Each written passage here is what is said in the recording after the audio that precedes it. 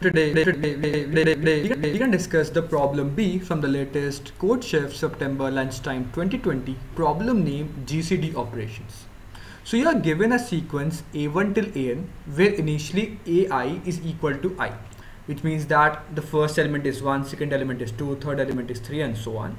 You may perform any number of operations in this sequence including 0. In one operation, you can choose two valid indices I and J and compute their GCD, greatest common divisors of AI and AJ, and then let it is denoted by G. Then you can change AI and AJ both by its GCD. So you can choose any two numbers and change their number such that now you can change them with their GCD.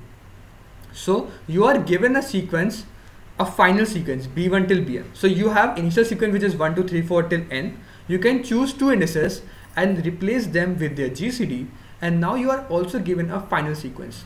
You have to tell that, okay, can you replace all, or like can you change all of those numbers from the first sequence and convert it to the second sequence by doing some number of operations. So that's the whole question. So as you can see with this example, I'll tell you, okay, let's draw the first example, or actually the let's example 1, 2, 3, 2. Okay, so the example is 1, 2, 3, 2, and the initial numbers can be 1, 2, 3, 4. Okay, now as you can see, if I take this and find out the GCD of 2 and 4 is 2, so you can replace both of these with 2, and you can see that this becomes the final sequence. But now how we can do this? So first, always look at the constraints. The constraints are up to 10 to the power 5, so you have to do this in somewhat O of n or O of n log n method. Okay, so the thing here is, what you can observe is, if I choose any two numbers, let's assume if I choose like 1 and 3, or like this, if I choose like 1 and 3, or like 2 and 3, the number I will reduce this number to is the GCD of both of these numbers.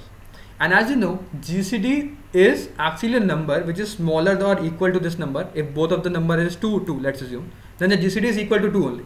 If the number is just 4 and 2, then the GCD is like equal to 2, which is like less than or equal to this number only. But the GCD is actually the greatest common divisor, which means that number divides both of these numbers. So what does this mean? I will choose that number, or the smaller number will be such that it can divide the number ahead of this. What does this mean? It means that if my final sequence look like this and my initial sequences look like this, I can convert this sequence into this sequence only such that either the number are same, this number is same, this number is same, this number is not same, but this number should be such that it should be a factor of 4 only. It cannot be 3. Why? Because I will only replace 4 with the GCD of itself. Because like, let's assume I will take 3 and 4. If I take 3 and 4, then the GCD of 3 and 4 is 1, which is all like 1 is also a factor of 4. If I take 2 and 4, the GCD of 2 and 4 is 2, which is also a factor of 2, like 4, sorry.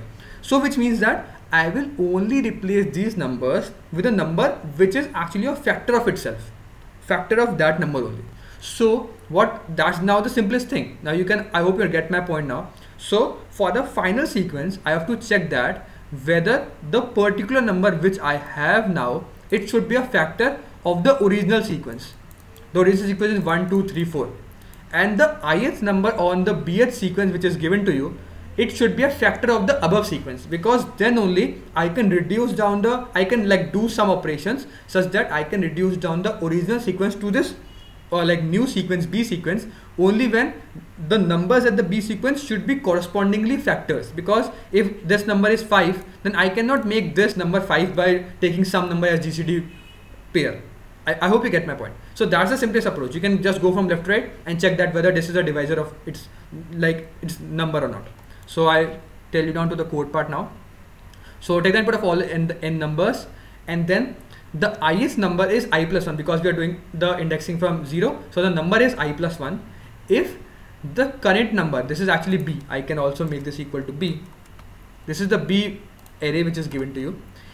If the current value on which we are is AI plus 1, if BI is a divisor of I plus 1 and it is equal to 0, which means that okay, I can somehow reduce this value to this bi value. Else the answer is no, and we can just directly return out that this value or this bi is not possible.